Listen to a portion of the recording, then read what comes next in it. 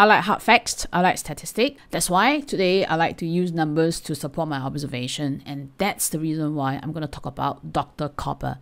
Who is Dr. Copper? Is that person? No. It refers to the metal copper. But the real aim of this video is to look at one ratio. And this one ratio can give us a lot of insight into the economy. Is there going to be a recession in 2024? What will happen to the stock market?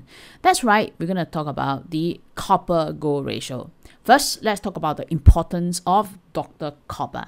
The term Dr. Copper was first coined in the early 1900s by economist Paul Samuelson. Samuelson observed that the price of copper often moved in advance of the stock market and other economic indicators. This led him to conclude that copper could be used to predict future economic trends.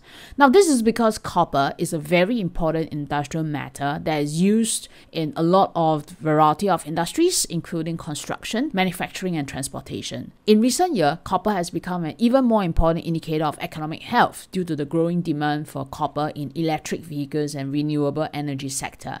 As the world transitions to a clean energy economy, demand for copper is expected to continue to grow rapidly, making it an even valuable indicator of global economic activities. Now, you see the linkage between copper and economy. Then what happens if we look at copper and gold together? That's right, we look at copper to gold ratio.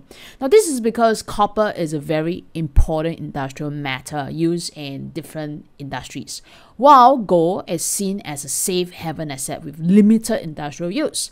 The copper to gold ratio compares these two assets and provides an insight to the economic activity.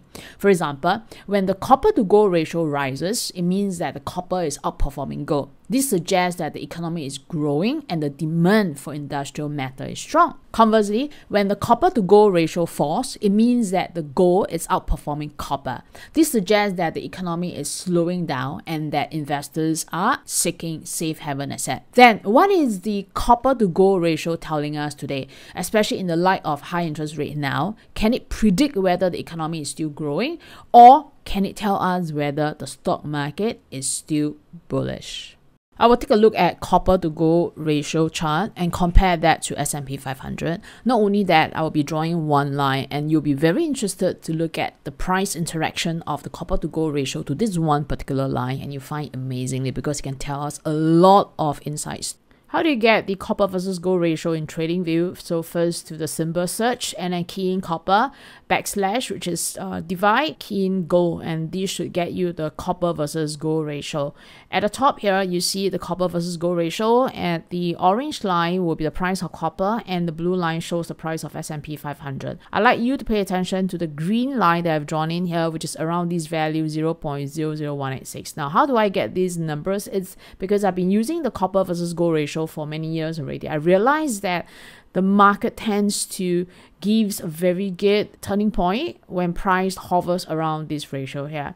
Now take a look into 2009. Now this is 2009, somewhere around here, when the price of copper versus gold ratio moved above from the below, and it moved above this green line here. It shows you the market bottom. So this was the bottom, and from there the S&P 500 actually moves up. The second time that it tested this line here was around 2011. Again, it bounced off this line and it shows you the market bottom for S&P 500. Next, we move on to around 2016. And 2016, there was a period of time where this ratio spent its time below that green line that I've drawn. And we saw that the market was actually a little bit flattish. And the market started to bottom out and started its ascent towards 2018 when price again closed above this green line here. So let's jump a little bit more to look at what happened in 2020. Now 2020, there was an attempt for price to move above the green line, but eventually it settled below. And what happened next? We saw that the market dropped sharply because of COVID-19. Now the market started to rebound only when price moved above this green line here. We saw that happens during November 2020, and from there once the copper versus gold ratio moved above the green line, we saw the S&P 500 actually moves up quite nicely. Going into 2022, that was during the July 2022, S&P 500 corrected, but we saw that copper versus gold ratio bounces off this green line. 2023 was actually a good year for the stock market. Now, for example, during the May 2023, the ratio again bounced off this key level here, and that's where overall the S&P 500 moves up because of the tech stocks. Now, today the S&P 500 corrected about 10+%, and right now we are seeing that this ratio is bouncing off the green line. So let's take a look at the zoom in view here.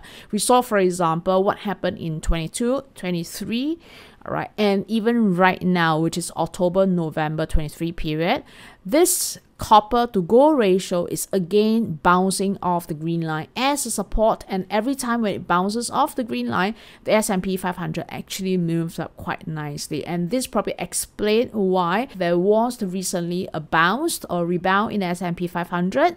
Market went up very nicely, but I think that by tracking into the copper to gold ratio, it tells us the sentiment of the market participants, right? For example, if the market is willing to buy in the copper, it shows a certain level of strength. Or the market is no longer buying strongly into gold, it shows that they are starting to go into a bit of a risk-on mode. I hope that the copper to gold ratio is useful for you to get insight into the actual movement of the economy, at least, right, to the sentiment of what is happening right now. I did also another video that talks about an indicator that predicts almost like 100% to whether there is going to be a market crash. You might want to watch this video as well, and appreciate if you can just give a like to this video so that more people get to know about the use of copper to gold ratio, and I see you in my next video.